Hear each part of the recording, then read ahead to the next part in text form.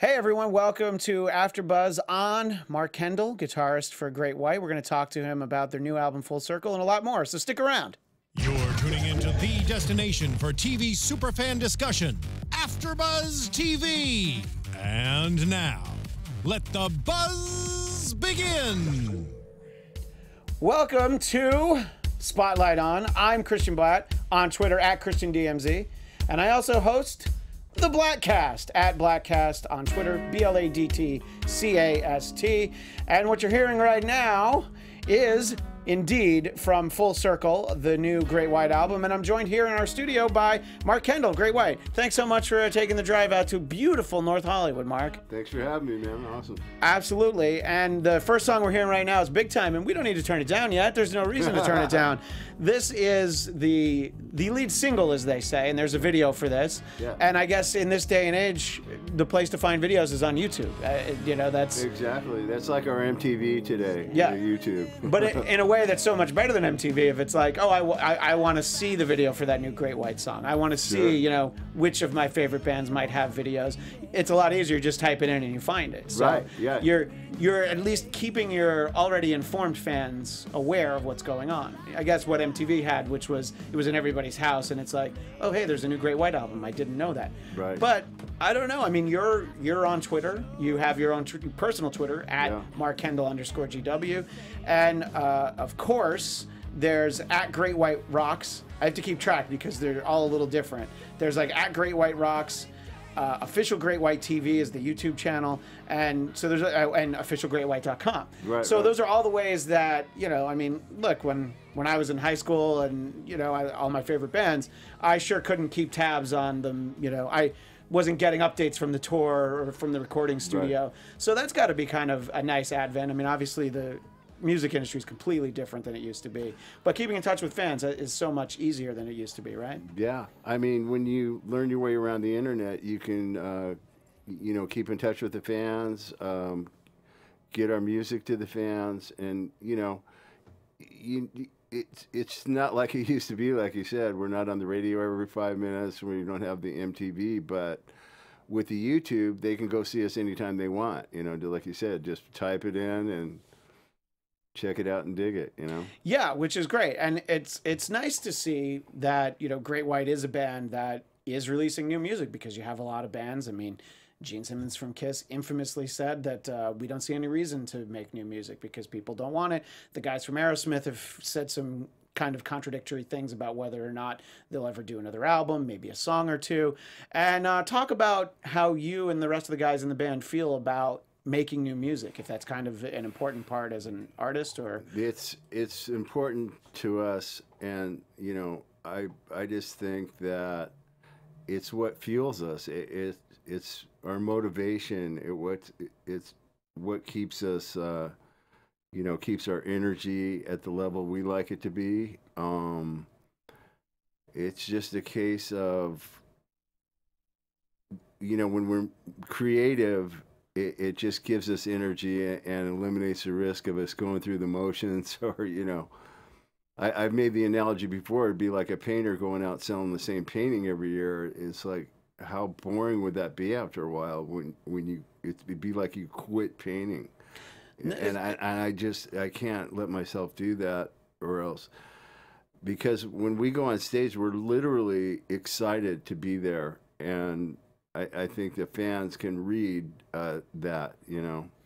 yeah, and I mean, look, it's obviously a matter of, you know, what you need to do as a band. I mean, the biggest tour of last year and probably this year is the Guns N' Roses reunion tour. Right. And it's great. And they went back to all the same places they went last year. They're going again this year. And they're going to do, you know, a really long, like 3.5-hour set or whatever it is, which is great.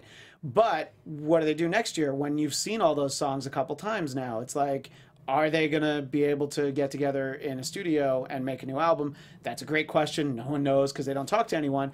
But Right. at some point, even a huge band like that, you know, look, Metallica has huge tours too. Eventually, if they stop putting out new albums, people will be like, I've kind of seen them like 4 times playing the same songs. Sure. You know, so I think it's great when bands do make new music, even though obviously it's, well, obviously what the old model was, you did the tour to help promote the album, and the album is where all the money came from. And now it's like, well, there's a new album to kind of remind people you're around so that they go see you out on tour. Is that really the way it's kind of reversed in the last 25 It is kind or of so reversed. years? Yeah. It is kind of reversed. Now we do albums so we can tour, you know. Before I was touring to support the album. But like I said, it's really, you know, our fans are really loyal. I can tell you that. I mean, they're still in front of the stage. We still play in front of big crowds, and they love it when we come with new music. And, you know, we took it a step further and went to a great producer in Nashville and you know, came with something that's, you know, it really has us excited. And the feedback has been pretty generous from the journalists, you know, who aren't like our family members, you know. So, I mean, it's how they feel. So, you know, we're thrilled with that and the way it came out. And like I said, it helps us vibrate at a higher frequency when we can continue to get creative, because that's when I'm the most excited, and I just can't wait to go play it live, you know. So yeah, and by the way, the new album we're talking about is called Full Circle. It's been out for a few months now, and let's talk a little bit about playing some of the songs live. You know, in a typical set, you know, where you guys are the headliner, not a festival set where maybe you're playing for a little bit less. How many songs do you think you put in from this album? Well, it's not just this album; it's all albums. And when we come with the new album, we usually put, you know, 2. Right. We've never bombarded anybody with a bunch of new music, you know. No, because you'll hear about bands that there's 2 ways to do it. I think you guys are right in the middle, and that's the smart way to do it, where you get a couple of them like, oh, hey, we have a new album, check this out. And then you have the bands that are like, oh, no, we're not going to play any of that stuff because they came to see the greatest hits. We don't want people to fall asleep. And then you have the bands that are like, oh, we don't care. We're going to do, you know, I think, you know, obviously a band on the level of Iron Maiden can do this, but they played like mostly their new album on the tour because they're like, well, you people come out and see us. But I think some kind of mix is what people really want. You know, the example that I always think of is a lifetime ago, I saw the Steve Miller Band open up, and they did basically that Steve Miller Band Greatest Hits cassette, because that's my mentality. It was a cassette that everybody had, and they did all those songs plus one new one right in the middle, and that was it. And I'm like, yeah, that's what you should do. Sure. Play all the songs everybody wants, but give a taste of something new. And they were an opening band in that case. And I think it's great. So you also had an album in 2012, Elation. So it's not like you basically just play stuff from 25 years ago, a couple new songs, and that's it. You kind of span the whole career when you guys play live? Yeah. You know, we give everything that everybody wants to hear, but we just to keep us excited, we like to add a couple new ones. You know, we have extended jams, so it's not like we're going through the motions with the stuff from the catalog and back in the day or whatever. And some of the jams, we don't know what's going to happen. So that, you know, creates a level of excitement for us that we really don't know. It's how we're feeling at the moment. Is, you know, we're bringing the crowd in. They're going a little more crazy than normal, so let's keep it going and, you know, milk it. And that way we're not... anything that eliminates the risk of us going through the motions, we try to do that. Yeah, because I know as just a fan, when I see a band and then I might see them on the same tour, whether it's a couple weeks later or a couple months later, and I see the same set list, I'm like, oh, that's disappointing. I wanted to mix it up. So I can only imagine for the band, it's like, well, we're going to do 100 dates and we're going to play the same 17 songs in the same order every night, and then we get off the stage. So it's got to be great to be able to mix it up. And of course, when you get new songs in there. And the thing is, with today, with the modern technology, it's not like back in the day we were touring and doing that. A lot of bands say the same thing every night. I mean, it's kind of scripted with their raps in between songs. But now that it's on the internet 2 minutes after you're off stage, I mean, your whole show's on the internet on cell phones. So, yeah, that's true. I mean, and if they see that over and over, it's a little... You know, it's a little different when, you know, when you're looking at it from that view. But we don't mind the cell phones. You know, I've heard bands complain about them. Yeah, it's a different genre of music, but sort of a band that I like more from like my college years is this band called the Afghan Wigs, and what they do, the singer Greg Dooley is very particular about this. They actually have the lights turned down, and it's terrible if you're sitting in the back, but they just, so that way you don't get a good picture. So the idea is like, well, you know what, let's not take pictures. And I understand the the distractions of it. I like to take a couple pictures because I'm like, oh, I was at the show. Let me get especially if I'm close. I'm like, let me take a couple pictures. But then I also like to put my phone away and actually watch. I don't even mind the pictures. I was more talking about the recording. Oh, sure. Only because of the quality. It's really has nothing to do with what's sonically happening that night. Yeah, and plus, if you guys decide like, oh, here's like a song we all like, it's a cover song, let's play around and try and do that, and then it doesn't go well then all of a sudden it's like, Great White Sucks doing a cover of, pick a song, and then it's out there, and even if it sounded great, well, if I recorded it on this iPad I'm holding right now, it would look and sound terrible. That's the other way to look at it. I mean, if something bad does happen at a show, somebody falls or, there's any kind of thing like that. Well, then they're going to sell it to TMZ. Get more, it's going to get more hits than you can imagine. Yeah, but that's a good point. So anyway, the album we're talking about, the new album we're talking about, is called Full Circle, and we'll get into some of the specifics in a little bit. I was kind of wondering about how hard it is for even a band with Great White's history that you have new music, but as we kind of talked about with putting the video out there, how hard is it to actually have the music be heard? Well, we just hired a big team of, like internet assassins, and they do pretty good at getting it, social networking, getting it everywhere where, people might hear it. We still have a really good fan base. I mean, we've sold millions of records. We got tons of fans. And like I said, they always show up at the shows. So yeah, we just do the best we can.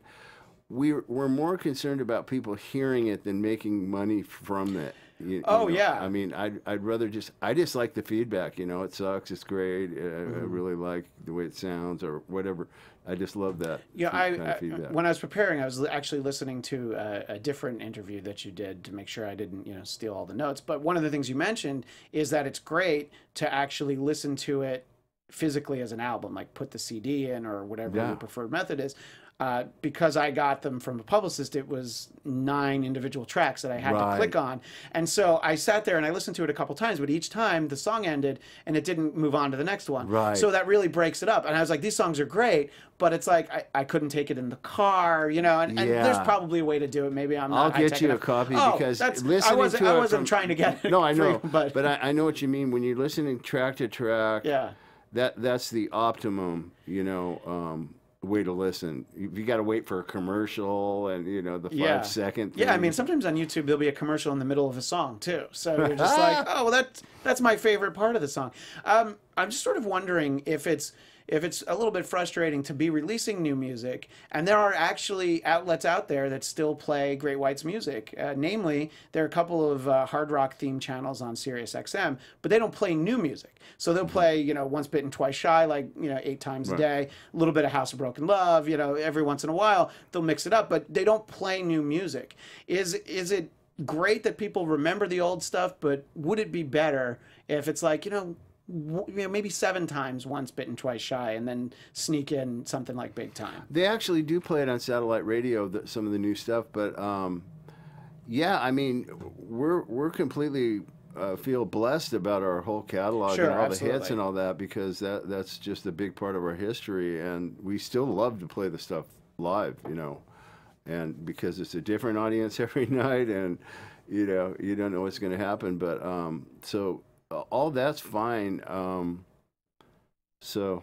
No, I was just, and I guess it makes sense. The channel in particular I was thinking of is there's the channel on Sirius called Hair Nation.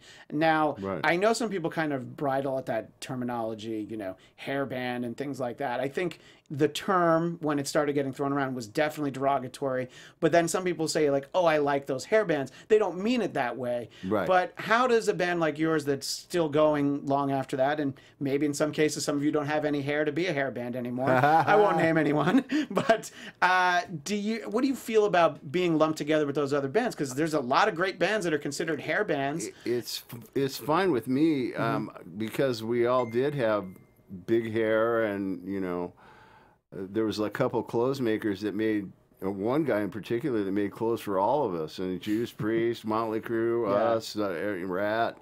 So when you're talking about the fashion, I totally get it. But Yeah. I made the comment before. My hair never wrote a song, so it's not. I don't know how.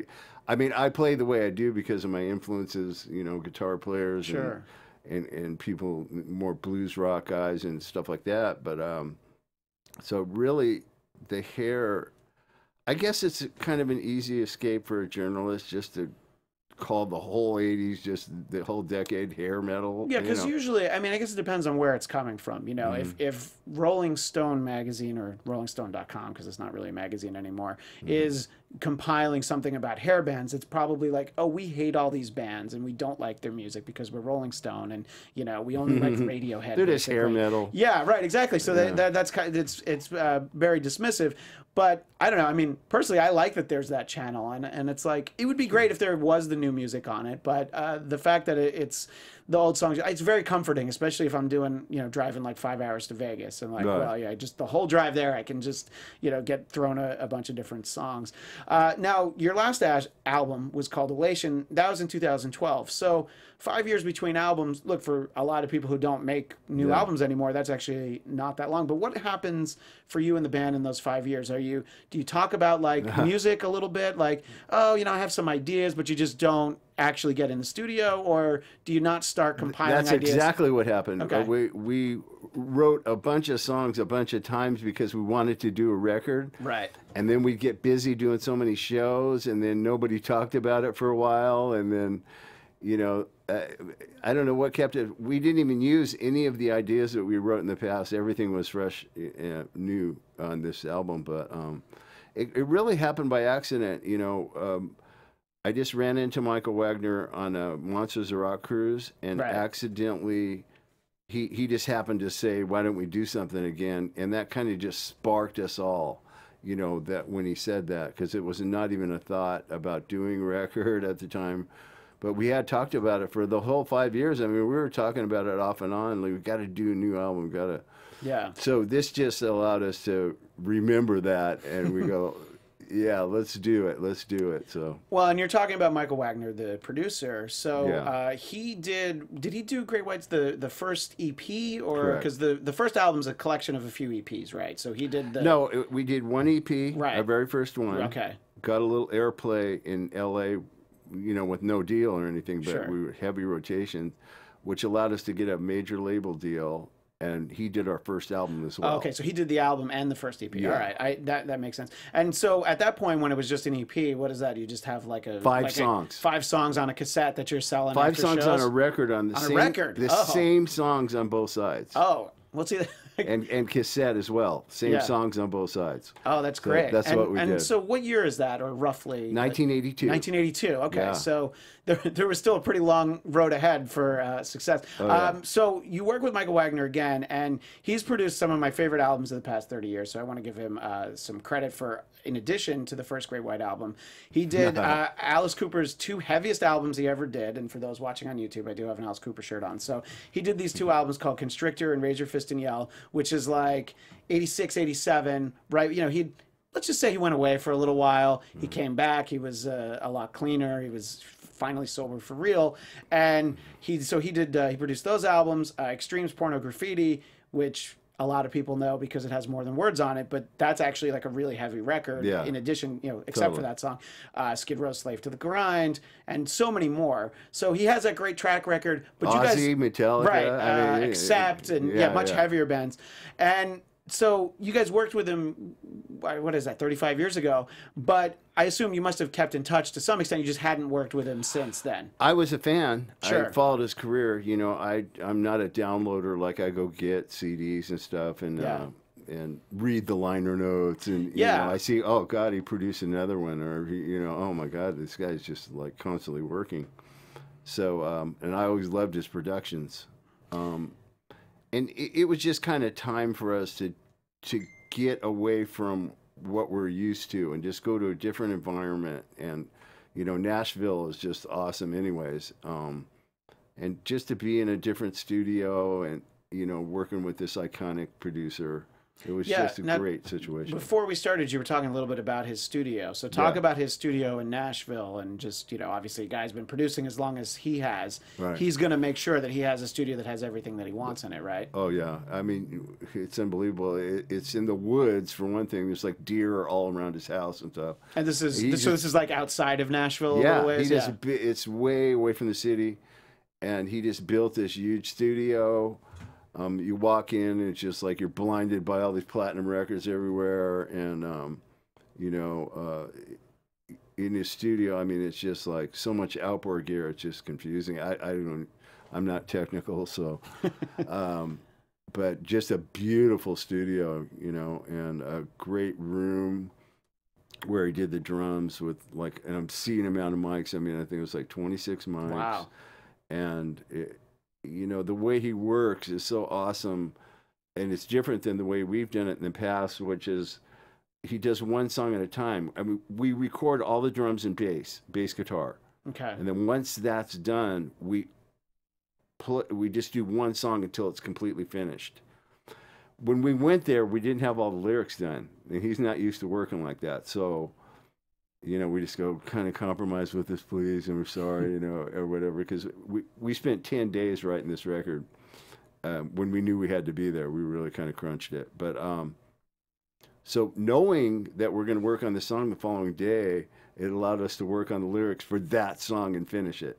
We had choruses, we had scatting little parts done, but not complete. And so he kind of worked on the fly, which is not the way he normally works. He normally goes out, sees a band, works with them in rehearsal for a week. They make a demo. He, you know, works on the songs for like 2 months. Yeah. And then they come in and know every note they're going to play and stuff. That wasn't the case with the way we did it. Well, the end result was great. Of course, the record phenomenal. Full Circle is the name of it, and we heard the song Big Time. There's a couple of other songs. One called Give It Up that might be my favorite. Has a little funky bass heavy. Or no, sorry, there's a little funky opening there, which I liked. A couple of other great songs. The one, my notes are a little disjointed. That's my fault. Cry of a Nation was the one with the really heavy bass, and of course, you know, you should always have like a nice acoustic song called Let Me In. And there's another one called This Is the Life. There's 9 songs in total, which it's sort of like an old school sort of record in that way. Because, you know, a lot of the greatest records that you can think of have 9, 10 songs on it. And now, of course, you could put out an album with 17, 18 songs. But I kind of like the idea, the sort of old feeling that it's like, it's going to be, these are our best songs. Sure, there's some other songs. I'm sure you have other songs you could have put on there. Yeah. But these were the best ones. And I think the end result is great. And one of the things that you were saying about the studio before we started, though, talk about what he did with the concrete, which sounded like such a crazy thing to do. It was like he raised it up just for the... Well, you know, he's probably been in so many studios in his career. When he built his own, you know, he really thought everything out. So when you're in the lounge area, which is off the studio, and then there's a kitchen, when people are watching TV and everything, he separated the concrete on the ground and also separated the ceiling. Yeah. So it's literally 2 different rooms that looks like a room that goes into another room, like in your house. Right. But it's so separate that you can't hear any music at all when those 2 doors are shut. Wow. It's dead silent. So things like that, when he built it, you know, he had the rooms tuned perfect, so the music sounds real good in his studio. When you're listening back, you can hear everything.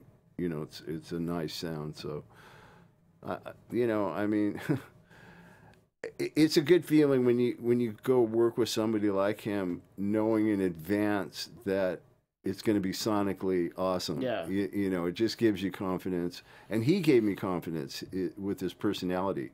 He's a super guy to be around. He makes you feel comfortable, and that's another, I think, part of his professionalism, but it comes natural, I believe. Yeah, and of course the interesting thing is, you know, sure, it was outside of the city, but this is in Nashville. And, you know, everybody knows Nashville's Music City. I'm using air quotes. Yeah. But let's be honest, when you hear Music City, you think of country music. But at some point in the last few years, it's kind of become this epicenter for hard rock. Not long ago, I interviewed Mark Slaughter, and it was via Skype. He was in Nashville because he lives there. So many guys live there now. Right. What is it about Nashville that just everybody seems to gravitate? I know you guys don't live there, but you recorded your album there. What is it about Nashville and hard rock that's happened in the last few years, as far as you can tell? It's away from the traffic. It's away from kind of mayhemish living like in LA or whatever. Sure. It's kind of more laid back. I think a lot of musicians go there, and also you can get a lot for your money home-wise. You know, you can get what would cost $10 million here, maybe for 800,000 there. Yeah, I mean, that's a good point. And like yeah. like 5-acre front yards. I mean, it's just crazy. And deer. I mean, the vibes there. You know, ducks coming up out of the lakes, and you know, so there's not a lot of distractions. If you're a musician and you just want to focus on music and not kind of the mayhem of the streets and craziness, it's a good place for that. Yeah, I imagine the album would have sounded a lot different if you guys had all recorded in LA and, you know, you'd spent like an hour and a half on the 405 in bumper-to-bumper traffic, then got in the studio. Hey, let's be creative. You know? I've been through that. I've done it that way. And, you know, you roll out of bed, you take a shower, and you just can't wait to play. You're excited. And by the time you get there, you're just burnt from driving and, you know, angry because of all the bad drivers. That's one thing great about it. And we actually had a couple moments where we, at the end, just to have fun, we got some people down to do gang shouts and just like one-word things and stuff like that. And they were all in huge bands. They all lived, you know, with friends of Wagner's. I mean, guys from like Pat Travers and Mark Slaughter, like you mentioned him, and he was there. And just, you know, this gal from Lizzie from Hailstorm. Oh, sure, yeah. Lizzie Hell, yeah. Guys from Skid Row. I mean, it was great. Just a ton of people, and so that was a lot of fun. We were talking about the physical CD version of Full Circle, and I guess, I don't know if it's the average edition or if it's a special edition, but there is an edition that has a DVD, and it's called Making a Full Circle. Talk about having cameras around, and if that was obtrusive, or if it's the kind of thing after the first couple hours you get used to it, or if maybe things happen a little differently because there was a camera in the corner. Well, for one thing, I knew this was going to be really special, and if we had to use our cell phones, I was going to do that. But I happened to get a hold of a company that actually people I knew from the past, and one guy taught at a film school and had all this gear and stuff, and he said he would come down and film. So I just wanted to document the whole process. And I had got the idea from Deep Purple about 8 years ago. I was watching the making of Machine Head, which is that album. Yeah. And, you know, but it was done like 20 plus years after the fact, but it was still awesome. I mean, I'm a huge fan of Deep Purple. And they just gave every detail on how they recorded. The bass player is like pushing up faders of Blackmore parts, and he goes, listen to a machine like that is. And I'm just like in heaven to look at that. And so when we had this opportunity to work with this icon, Michael Wagner, I'm going, I want this stuff on film for later. Sure. And you guys had never done that, any of your past albums? Well, we don't even allow people in the studio when we record. I mean, you know, and if they do come in, we're not playing until they leave type thing. So we've always been, I don't know, secretive or private or whatever you want to call it. But this is what I decided to be great for the, you know, to do this for the fans for like an extra, you know, I mean, they edited it down. Everybody does interviews. There's arguments. And we just left everything in. And you can watch us. I mean, we're literally writing lyrics on tape. You know? Oh, that's fantastic. But after a while, you don't even realize they're there because they rolled for the whole 2 months. So I couldn't believe some of the stuff that was still, I didn't even know they were filming because I'm not paying attention.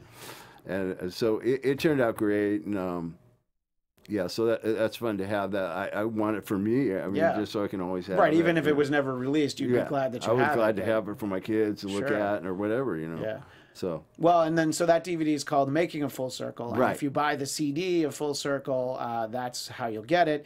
yeah, of it's course, a 2-disc set. So Okay. so you know, if you buy the physical product from our website, officialgreatwhite.com. yes, Yes. you can get that. Now, if you want to download it, it's on all the download platforms for music. Yeah, I think a lot of people kind of prefer that. I mean, like we were talking about, I like to get the CD because then you can just, plug it in your computer and then it's on your phone, Yeah. instead of just, I don't know, I like some of my favorite albums have great album artwork. And then sometimes you want to know like who some of the guest people are, the guest musicians on the album, and you're not going to necessarily, I mean, you can Google it, but it's great if you can just flip through something while you listen. Right. And usually when the albums would come with lyrics, I wouldn't sit down and read them the first time, but then you start to get a song in your head and it's like, well, what is that line that's stuck in my head? You might not understand it. Right, Yeah, exactly. absolutely. So that's always great. And again, the new album Full Circle, and you can get it, It has all those lyrics ways in it as well. Oh, great. Officialgreatwhite.com. And as I said before, they're on Twitter at Great White Rocks. The YouTube channel is Official Great White. And let's throw in the personal plug, Mark Kendall _GW. And that's because of Great White, not because you're a huge admirer of George Washington, but maybe it's because of that too. I want to talk a little bit about your background and your influences. We were talking before the show. You grew up not too far south from here in Huntington Beach, California, but you grew up as part of a very musically talented family. So talk a little bit about the household. Your mother was a jazz singer and your dad played the trumpet. Is that correct? My dad was a trumpet player in bands. My mom sang. She never made a record or anything like that, but she used to sing when they took a break. She would go up with a piano player and sing for a half hour or whatever, and then they'd come back and play the set. But yeah, so my dad was, my whole family's pretty musical as far as my dad, my mother, my grandpa was a touring piano player with the showgirls,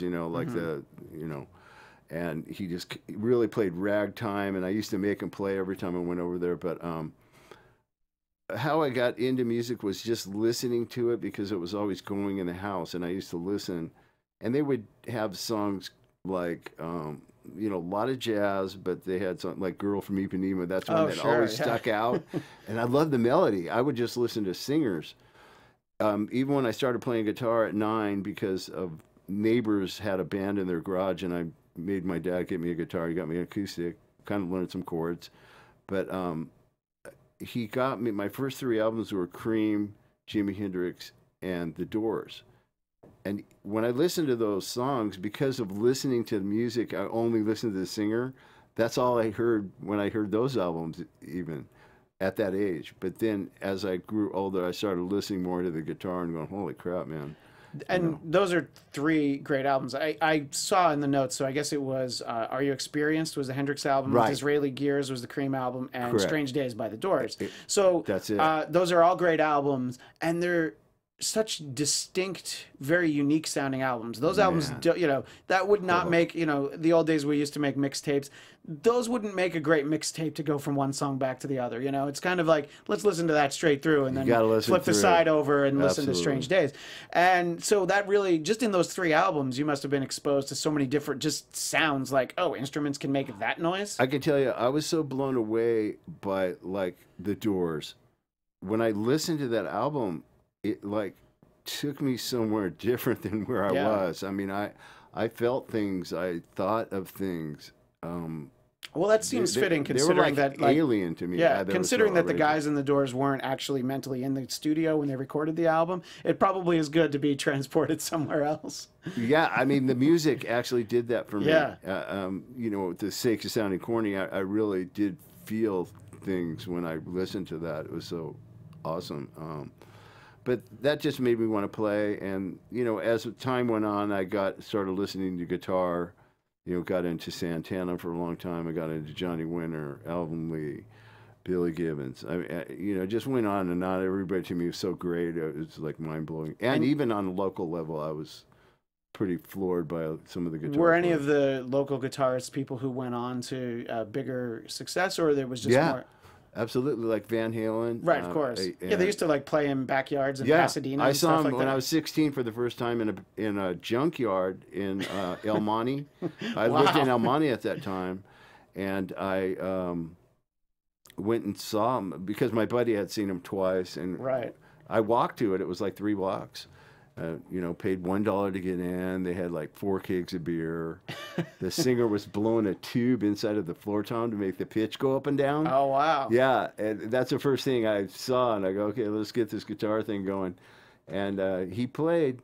He wasn't doing the eruption stuff, Right. or he didn't have a wang bar then, but his style, you could tell. He still played really fast. He Yeah. played different, Mm-hmm. you know, to where he got my full attention, and I started following around just like a little fan. I mean, just like kind of blown away by them. Yeah, and just think, you saw Van Halen for $1, and just imagine, even if you saw them today, just how many dollars it would actually cost to see Van Halen. Well, they went up to $2 at one point. And Oh, we're like, oh my God, $2! Forget it. We'll go Yeah. find another band that's $1. Yeah, exactly. Let's go to the dollar band. So, you know, you're influenced probably little bits here and there by all these different guitarists. Yes. Do you, just when you'd sit there and play guitar, you would just kind of, would you be like, oh, I like this bit of this song, and then you go into, I'd learn it. You just learn I the would whole learn song. it all. That's great. I would learn it, and you know, I've met most of my heroes, and it's difficult. You know, I get a little nervous, but I'm trying to explain to Billy Gibbons, just as he's sitting as far as you are away, and how important he was to Yeah. me, and like what the music did for me. It's like I know exactly what I was doing when all these songs came out,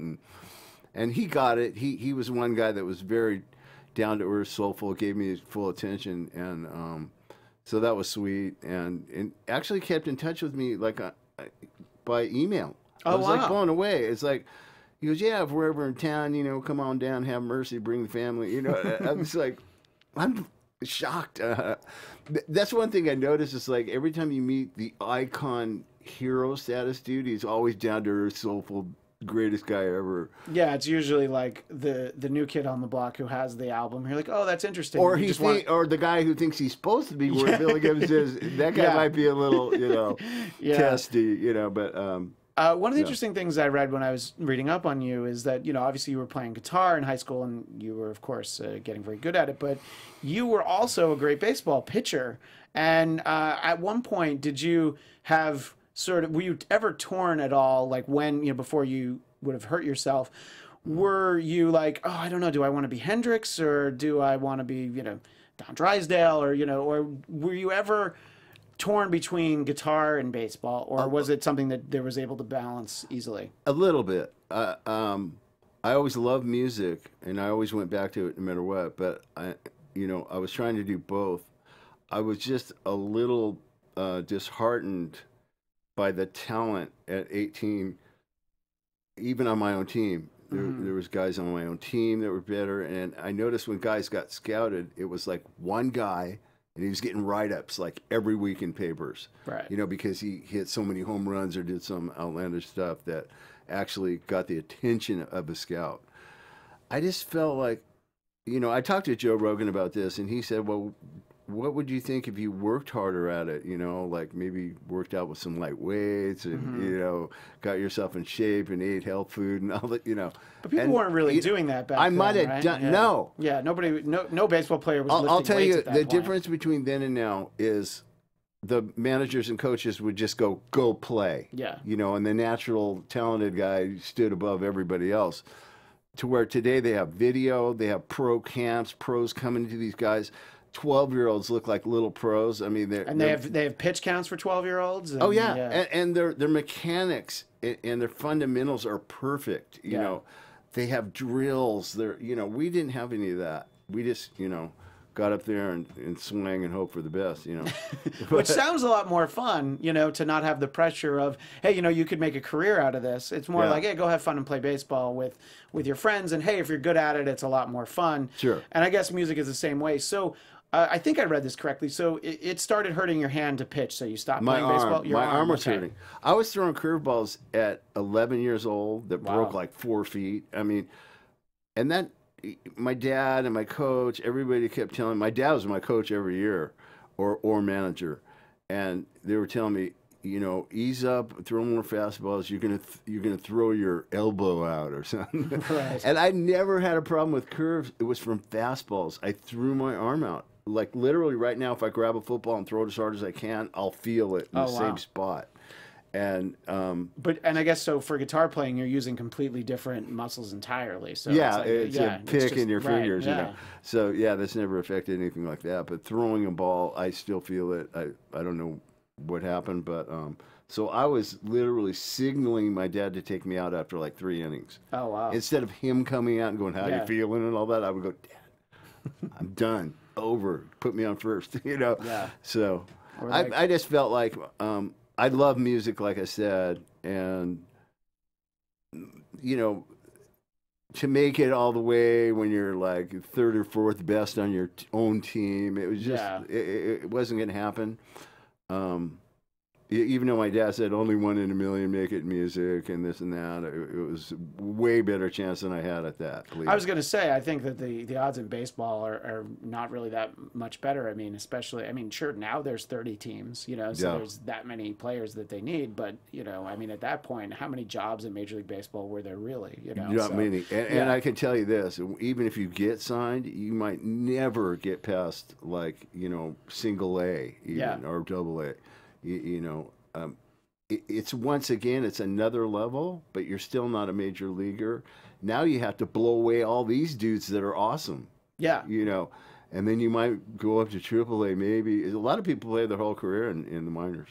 Yeah, and you make a decent living. You have those guys who have the whole minor league career and sort of, you know, they're in the same organization, so usually they get a couple at bats so that they can get a pension, and you know, but it's a whole thing. But here's another factor.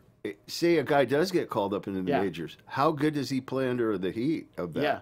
Knowing that if he chokes, he's losing out on like maybe 50 million a year, you know, possibly. I mean, you know, so that's how you can judge a great player, a guy that can play under tons of pressure, you know, and still does deliver. Well. Yeah, like, you know, there's a lot of differences between somebody like Clayton Kershaw, who comes up and everybody's like, oh, you're going to be great, and he actually is great. Right. I'm a fan of the Mets, and they have all these great pitchers that some of them are actually as good as they're supposed to be, and then some of them aren't, and you can see a guy like Matt Harvey, it just weighs on him so much. He's like, I have good stuff, I'm supposed to be great. I'm not great. I don't know what it is. Under the pressure situation. Yeah, and it's just, they get so frustrated. And obviously, you know, it seems, I don't know, it seems so tough to have to deal with all that. I mean, to be able to bring your practice game to a real situation, that's a tough transition. To have all this pressure, and you have to get this guy out, or you got to get a hit, or we're going to lose the series, or whatever. You know, to be able to perform under that, it takes a good heart. Of course, transitioning it back to music, there's still a lot of pressure to try and perform and deliver and be able to make it. As I was reading up on you, I saw that one of your earliest bands was called Zzyzx, ZZYZX, which might not mean much to a lot of people in other parts of the country. But for anybody who's driven to Vegas, there's this exit that's called Zzyzx Road, and you see it and you're like, that's the craziest thing I've ever seen. I don't want to exit there. I don't want to know what's happening over there. But I just thought it was so. That has to be where the name came from. Was just seeing that. Yeah, because it's like, because if not, it was just either it was like a typo somewhere that it was meant to be called something else. Talk a little bit about sort of, you know, obviously the different permutations of the bands that were put together that ultimately became Great White. You talked about the first album. It didn't really perform that well, though. So kind of give us the kind of Reader's Digest version, if people even know what Reader's Digest is. Starting at the first album? Yeah, just sort of putting it together, putting the band together, and how the first album wasn't as well received. Well, you mentioned Zzyzx. That's where Jack Russell, original singer, auditioned for that band. And he just didn't like the other guys, but he liked me. I showed him a couple originals. He goes, let's make our own band. I said, I'm totally over this band. I'm on board. Let's do that. And then he went through some things and got in some troubles and for a couple of years. And so I had a couple other singers, and then he got out of his trouble, came auditioned again for another band that I had. And that band, although a couple members went in and out, by the time we got a record deal, the bass player had only been in the band 3 weeks. Wow. You know, so he just lucked out because this other guy left because he told me that we were not heavy enough. So whatever. Which is funny because the band was probably much heavier at that we point. were. So you can imagine what he wanted to do. He made a band, you know, he had cheese graters on his bass, and he used to like. He was in Aussie for a month and was too outrageous for them even. So I mean, he used to grind his knuckles and really bleed like he got hepatitis twice. Oh my God. So I'm never going to be too heavy enough for that guy. Yeah, I was going to say, most people aren't as metal as that guy was. That guy was a little too metal. He was way metal. He was way metal. But guys in Motley Crue and guys, you know, when we were up and coming, they'd go just to check him out because see what he'd do next, you know.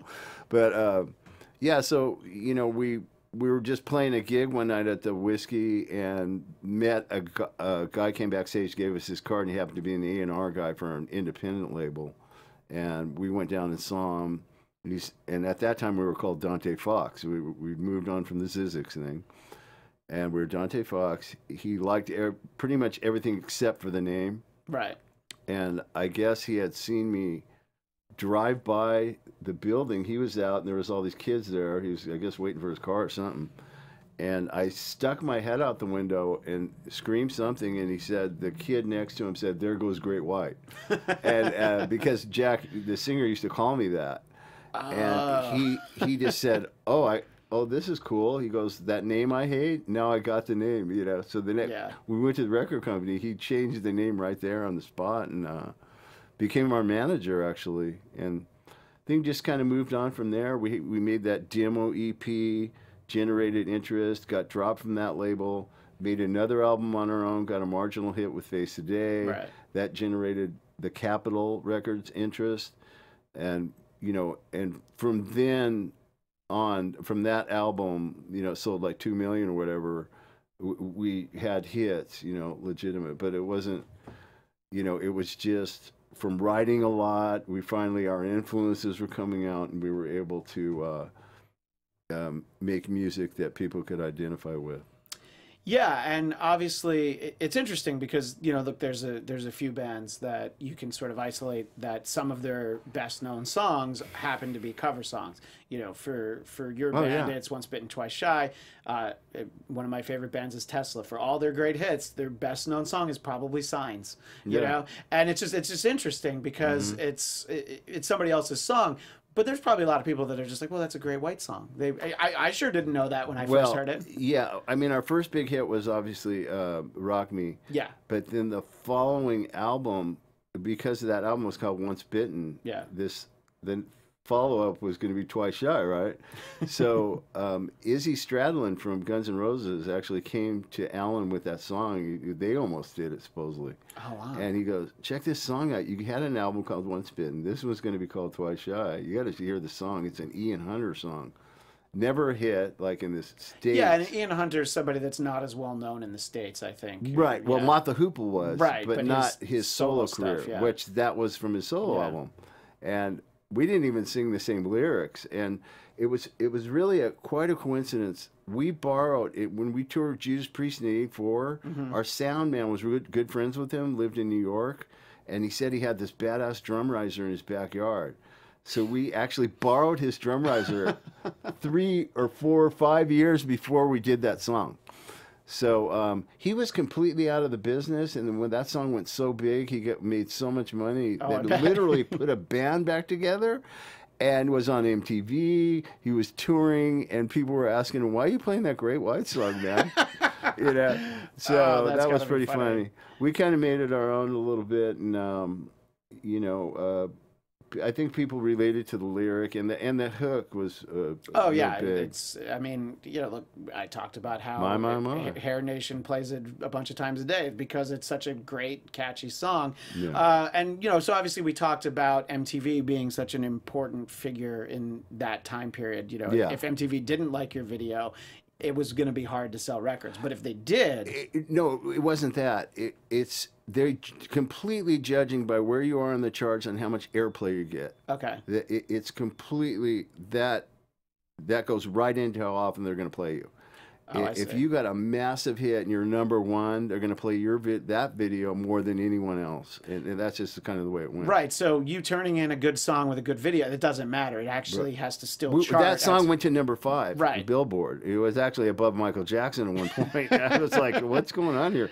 And we were #1 on TV for like 3 or 4 weeks with that song. Yeah. But it really had nothing to do with anything apart from by design because of where the song was, the popularity of the song.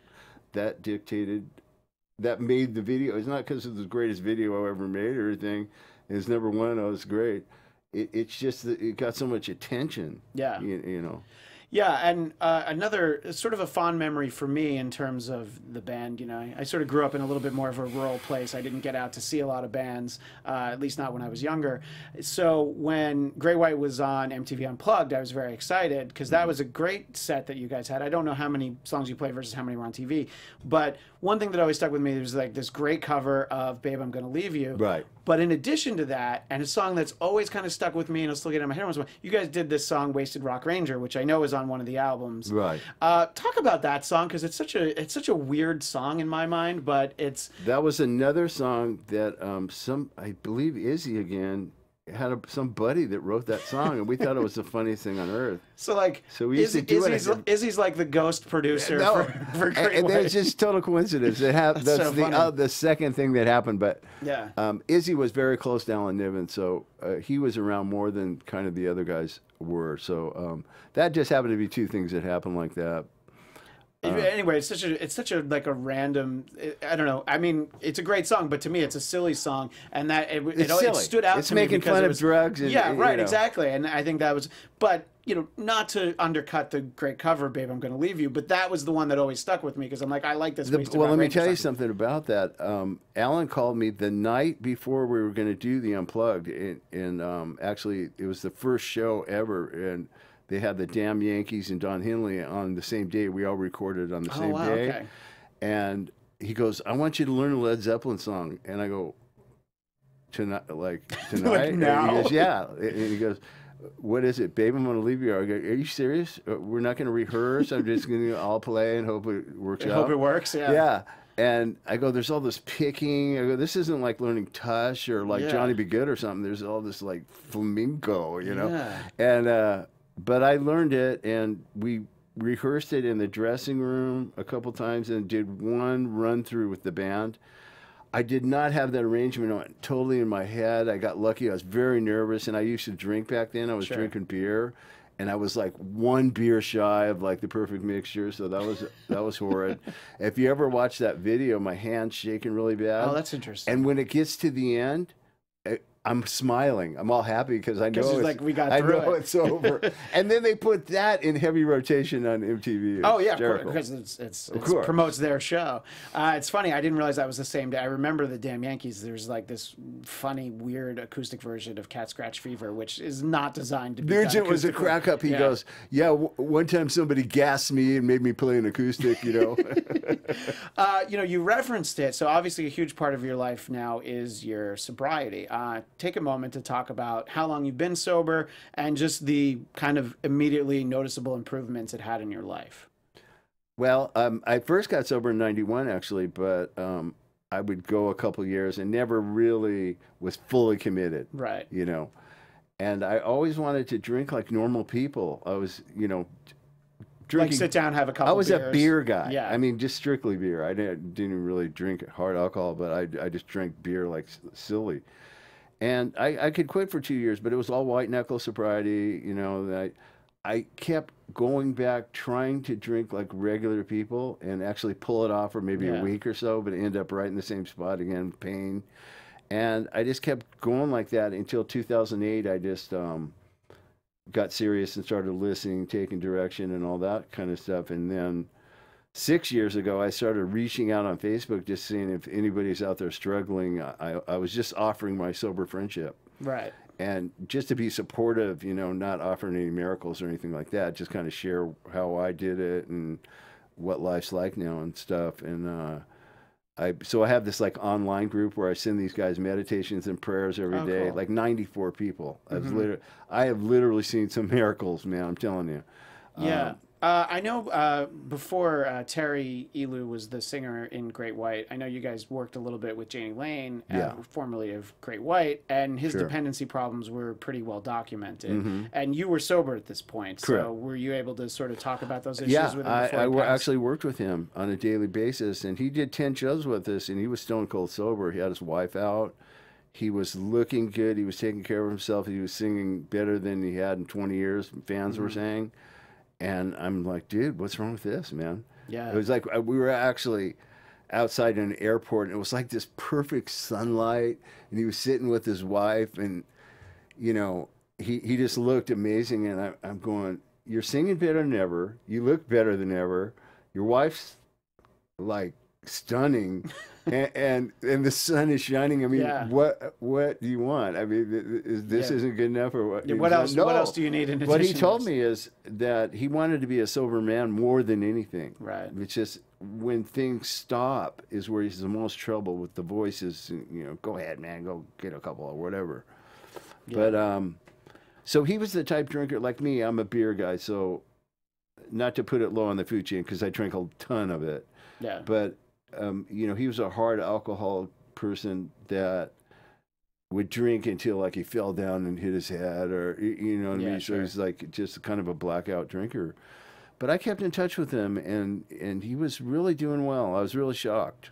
When, I think I'd sort of heard that from a few people who at least knew him, that they were kind of surprised because things. I went to his memorial just so I could speak, just so I could let his family, his fans, and everybody know that he did want to be sober. Yeah. This wasn't like a personal thing. This was a problem. He just demons that overcame the man. And so, you know. Well, you sort of talked a little bit about the personal demons in terms of how difficult it was for you to be sober. Talk about how I would imagine going out on tour with a rock band is not the best time to try and get sober. I imagine for you that probably, you know, you said you go a couple years, but that's a couple years of it always being around, it always being an option. And so eventually you're just going to crack at some point, I suppose. It was very difficult in the beginning. I can say that. I mean, just to go anywhere where somebody's drinking or you know, I was just so jealous of normal drinkers. It angered me that people could just drink like normal and not have a problem. So I was a little jealous of that, and it was difficult the first few months, maybe first year even, and I just stuck with it. I really kept focused on the one day at a time thing.